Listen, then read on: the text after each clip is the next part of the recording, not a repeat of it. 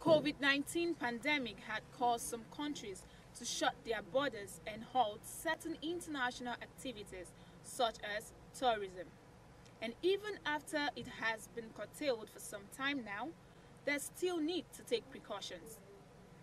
In a recent development, Japan Tourism Agency has announced that it would begin to allow small group tours in May as part of a test tourism trial before the country fully reopens to foreign visitors. A statement on Tuesday by the country's tourism agency states that the trial will allow government to assess health and safety protocols and how to deal with COVID-19 infections among the trial participants. A part of the statement reads, "This venture will allow us to verify compliance and emergency responses for infection prevention and formulate guidelines for travel agencies and accommodation operators to keep in mind."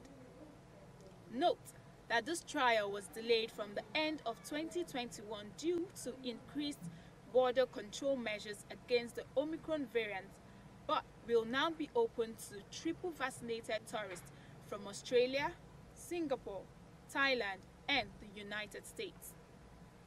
A report reveals that Japan Tourism Agency will plan the tours, with travel agencies and incoming tour conductors will accompany tour group at all times. Tourists in the tour groups will have fixed travel itineraries.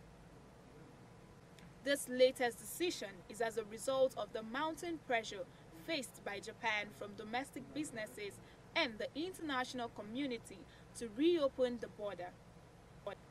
A report by CNN states that Japan's current border entry measures allow 10,000 new arrivals per day, but does not include leisure tourists. For the time being, citizens, residents, researchers, students, resident family members, and business travelers with prior approval can enter, although some are being quarantined depending on where they are coming from.